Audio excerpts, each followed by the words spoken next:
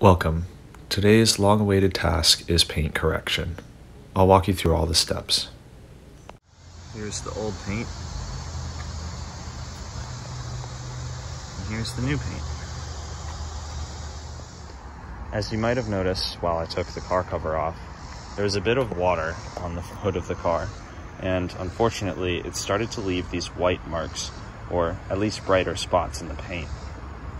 This is from a chemical reaction because of the car cover. It was a cheap car cover and now it's no longer waterproof. As you can see, there are tons of white spots where all of the paint has been corroded away from a chemical that washes through the cover and is supposed to be protecting it from water. That chemical strips the paint, damaging it and leaving the car to look like this. Thankfully, this is correctable, and I've been meaning to do some work on the car's paint for a long time. A buddy of mine checked out the car for me and showed me how to do some very good touch-up work on the exterior paint. Over here, you can see a section that he did, and the difference is crazy. That was about 10 minutes of work and done all by hand, except for polishing with a buffer. The car is going to need a wash, and once it's washed, I'm going to use a clay bar to get any of the remaining soot, ash, tar, bugs, any spots that are left over off of the car. I use a quick detailer and a clay bar.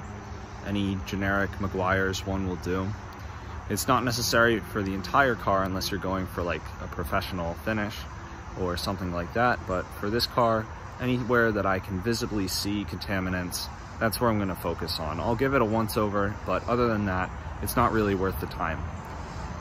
Then I'm going to use the polisher to put some Meguiar's compound on, and then move on to a regular polish that will also be used with the polisher. Wipe that all off and put a fresh coat of wax on the car, and it should be shining like new. There are a few things that you want to avoid whenever you polish. Cracks in your paint anywhere or slight chips can really mess you up.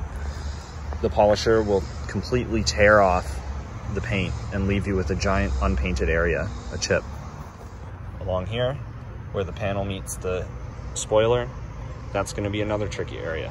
You want to avoid anything that's not painted.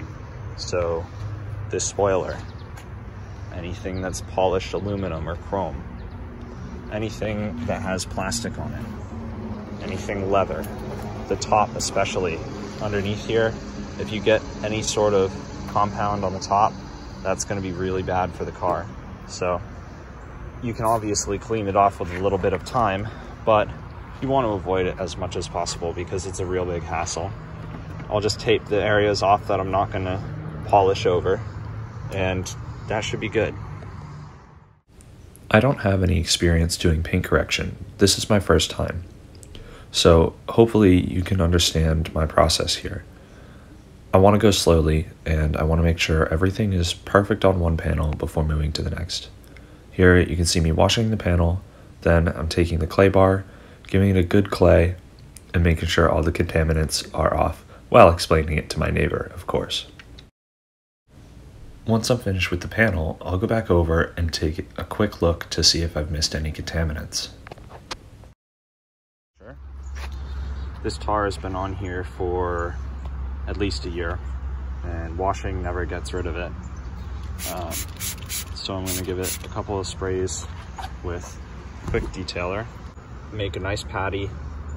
I'm doing this with one hand, so not going to be perfect, but quick detailer, patty, and nice gentle pressure going over. And you can see it getting stuck. My hand kind of slows down, and as you work it in, it'll start to pick up those chemicals and all that gunk coming off. Now that we're done with the clay bar, we can block off every area we don't want to use the buffing wheel on, and mark with compound the areas you want to go over by hand.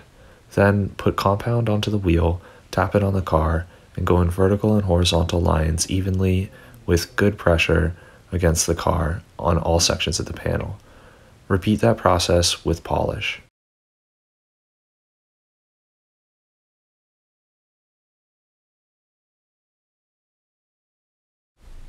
For the areas that I went over by hand, I used a clean shop towel with compound on it, then wiped everything off with a microfiber towel, and used another clean shop towel with polish on it. Once I'm done here, it's time to move on to the trunk.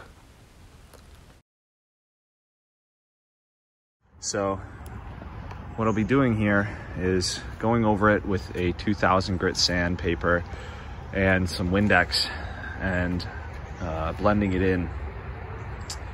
As you get deeper and deeper into the paint, it should take all those chemical marks off. This was by far the scariest part, especially for me who hasn't done paint correction before. But you just go slowly, do it in steps, and if something needs more, do more. This car's been resprayed, and it's a single stage enamel, which means that it's about 2 millimeters of paint on the car without a clear coat. That means that anytime I want to try polishing, I don't have to worry about some sort of clear. I can just restart. Here you can see that I'd gotten all of the marks out on the first pass with the 2000 grit sandpaper. This was not the case for the rest of the car, where I had to go over some areas multiple times.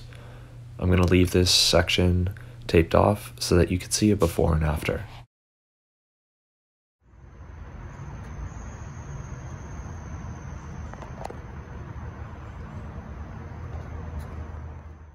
Here is a more close-up and personal video of me compounding and polishing the car. Again, you put the compound on the pad, tap it, and then start very slowly. Make sure that it doesn't overspray, and then go in horizontal and vertical lines. You can see it there while I use the polish. And that's it.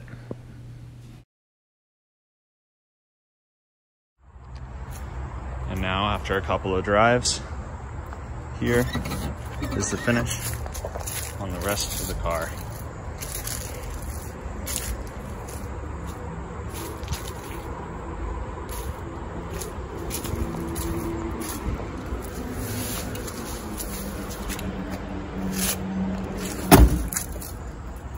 Even after a couple of drives, I would say the car looks mighty clean, and that is a pretty good job.